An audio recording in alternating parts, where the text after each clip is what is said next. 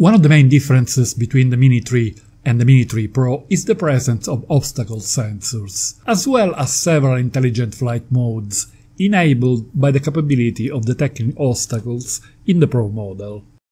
In this video I will show how the system works and all the relative settings. The Mini 3 Pro has a 3-directional obstacle detection system with pairs of sensors at the front, toward the back and at the bottom. It is not an omnidirectional system like in the Mavic 3, as there are no sensors at the sides and at the top. The front and back sensors have a wide-angle view and partially protect the sides and the area above, but obstacles placed near 90 degrees to the side or straight above will not be detected. The automated pilot assistance system APAS 4.0 handles the behavior of the drone when it encounters obstacles on its path. In the menu Safety of the settings there are 3 choices for the obstacle avoidance action: bypass, brake and off. When brake is selected, the aircraft will stop and hover at about 1 meter or 3 feet from any detected obstacles. If we choose bypass, the aircraft will try to find the shortest path around the obstacles to avoid them. When off is selected, the APAS system is disabled. Notice that on the top right part of the screen an icon indicates the status of the obstacle detection system. It is white when the detection is on and red when it is not active. The next option is Disable Sideways Flight. It is useful only on rare occasions, when we need to fly in a perfectly straight line, in most cases for slow moves in confined space. When using the obstacle detection system, we will leave it off. Scrolling now in the menu, we can choose to display an on-screen radar map. This map shows a line in the lower part of the screen if obstacles are detected below the drone. The distance from the obstacle is displayed. The line will be yellow at first and turn red when the obstacle is closer. If an obstacle is detected in front of the drone, another line will appear in the upper part of the screen.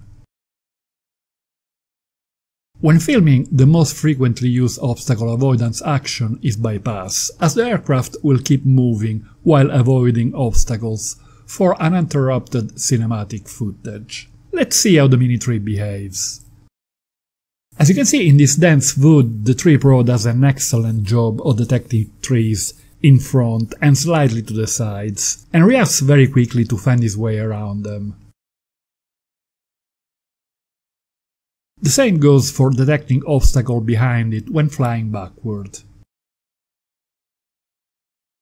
Several models of DJI Prosumer line struggle to detect wiry obstacles like tiny bare tree branches or power lines.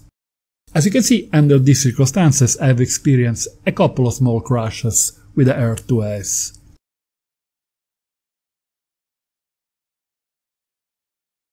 The only model so far to handle this situation with ease is the Mavic 3, able to find its way around any situation, even when surrounded by the tiniest branches.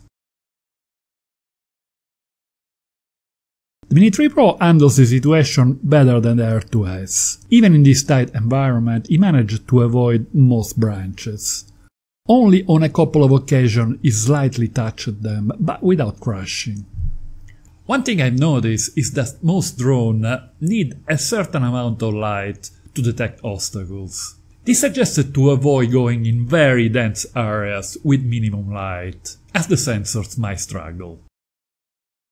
I find that the APAS technology for obstacle avoidance in the Mini 3 Pro works extremely well, and it is a big step forward compared to the one of the R2S. This is not surprising, as it was released 1 year earlier. But there is a big caveat. As we saw earlier, the Mini 3 Pro lacks sensors at the top and at the sides. Even though the front and back sensors have a wide-angle view and partially protect the sides and the top, obstacle placed near 90 degrees to the sides or straight above will not be detected. When I try to track myself walking in parallel mode, with the drone flying sideways, I experience several crashes against trees. The same goes when using the Intelligent Flight Mode point of interest. When the 3 Pro is circling around the target, it is unable to detect obstacles on its path, as they are at an angle close to 90 degrees.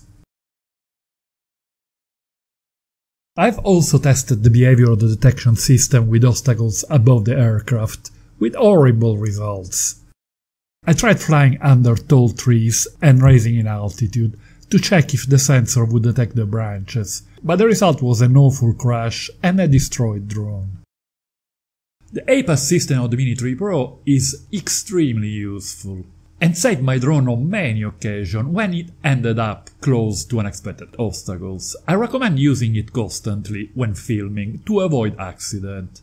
But a lot of care is still needed, especially when flying laterally, orbiting, or with obstacles above. For this reason, I would recommend using the Mini 3 for close-range tracking only in wide open areas without any obstacles. While tracking, we can apply a smooth zoom using the right wheel of the remote controller, which is useful to get closer to the target. Obviously it is a digital zoom, therefore with loss of resolution, so it is only useful when encoding at 2.7K or 1080p, maybe for posting on social media. Experienced user can apply zooming while editing for extra flexibility.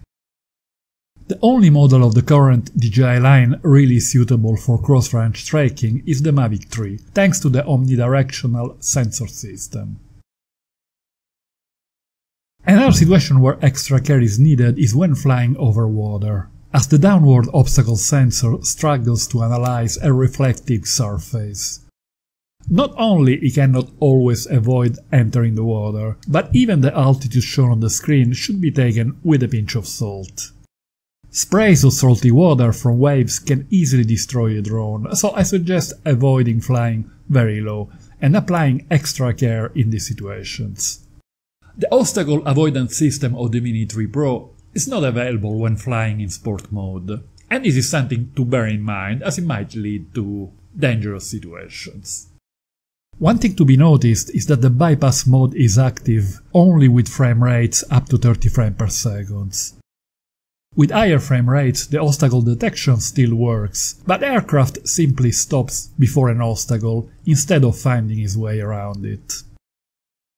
The obstacle sensors are also active during a return to home, but this is a situation where plenty of care is needed, once again due to the lack of sensors to the side and above.